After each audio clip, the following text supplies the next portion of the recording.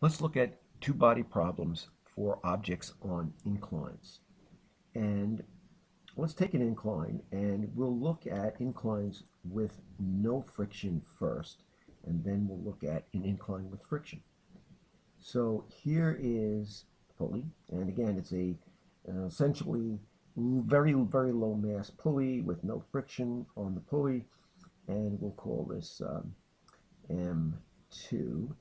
And we'll call the mass on the incline M1. And again, there's the angle of the incline is theta. And again, I'll use just symbols for this problem, and maybe we'll do a numerical problem in another video. But we want to see the physics come out of this. So once again, we follow our two steps. First step is draw the free body diagram, and the second step is then to write Newton's law for the objects, for each object in each direction. We take M1 first, and I'll draw it at an incline just the way it's sketched, and then I'll draw M2 over here. M2, and we can draw the forces on M2. As you can see, it's being held up by a string. There's the tension there. And what's pulling it downward is gravity, its own weight, M2 times mass times gravity. Let's look at mass 1. Mass 1 is being pulled up, or maybe it's being pulled down the incline, or by gravity, but it's being attached with the string, and so therefore it has a upward tension. And as we analyzed in the incline problems, the gravity, mg, can be broken up into a force acting down the ramp or incline equal to m, in this case m1g, times the sine of the angle, and a force pressing it into the incline equal to m1g times the cosine of the angle. And there's one force left I've left out there. That would be the ramp itself pressing up against the object, the normal force. Notice that the normal force is perpendicular to the incline, and m1g cosine theta is also perpendicular. Now, we haven't defined really what's going to happen here.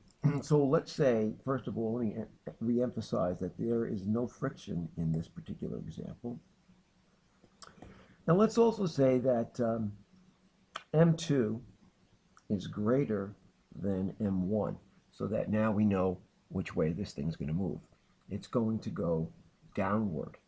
And so m2 is going to move in this direction, and therefore m1 would be moving in that direction. So that's the direction that we're going to assume. It could go the other way if m1 were much larger, but we'll look at that another time.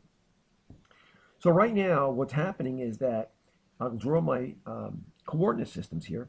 This object, mass 2, is going to be moving downward. That means downward is going to be positive.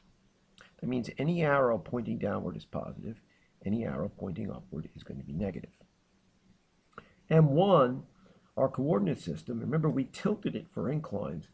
X is now, positive X, I should say, is now going up the incline, and positive Y, well, we'll make it look like that. So we've tilted our axis, if you recall, for the inclines. So there's our general directions like that. Now we're prepared to write our Newton law equations, the second law equations. And so we'll do it for x and y, for both of them. And so in the x direction for m1, we have the sum of the forces in the x direction equals m1a. And in m1a, we have how many forces in the x direction? We have two forces.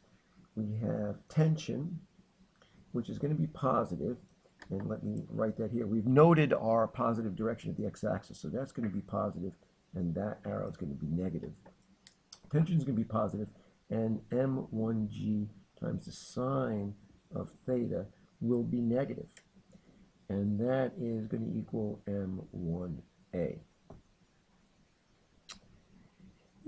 And we can do likewise for the y direction, although nothing very interesting is happening in the y direction.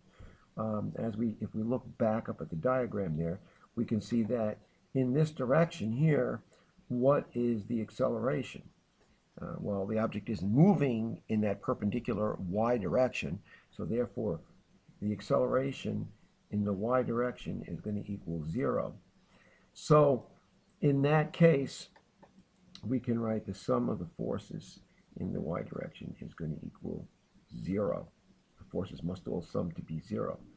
And let me just draw a dashed line here so we don't get those confused. So in the y direction, what forces do we have?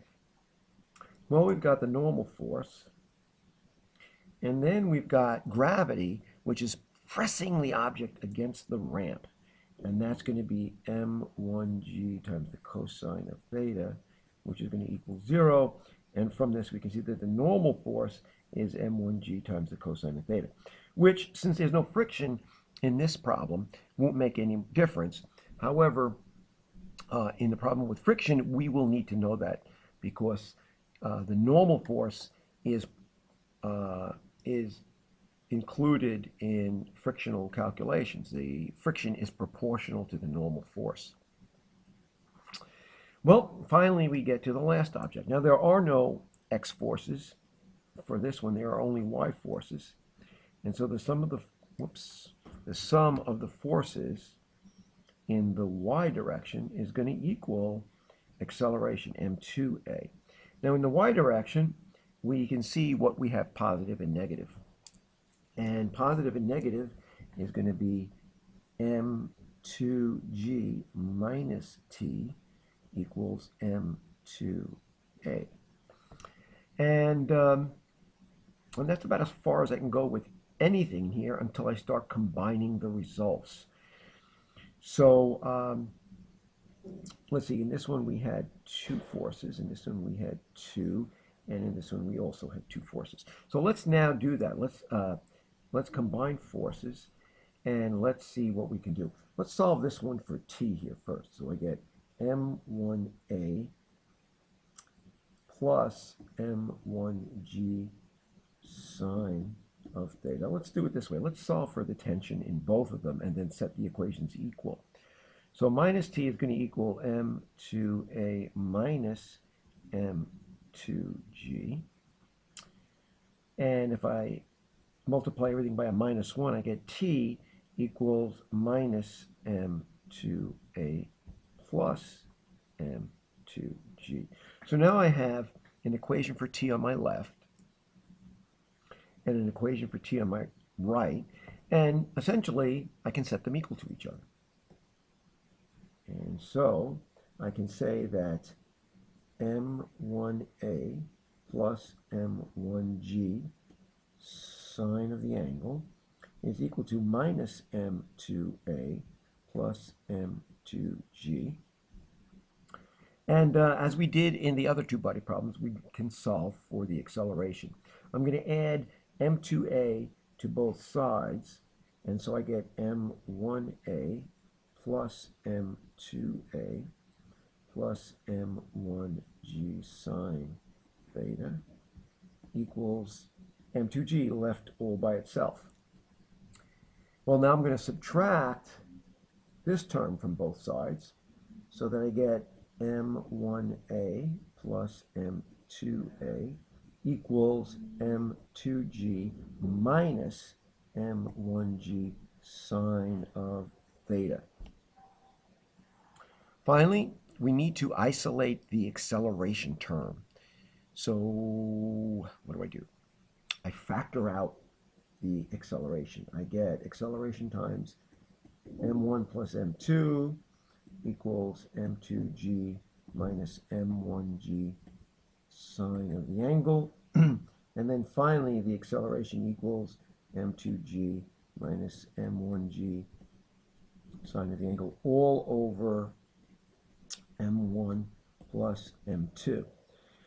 So this is our equation for acceleration, and you can see what's happening here. m2g is falling, m1g is trying to fall the other way, but it's on a ramp and it can't fall with its full force, so you multiply it by the sine of theta.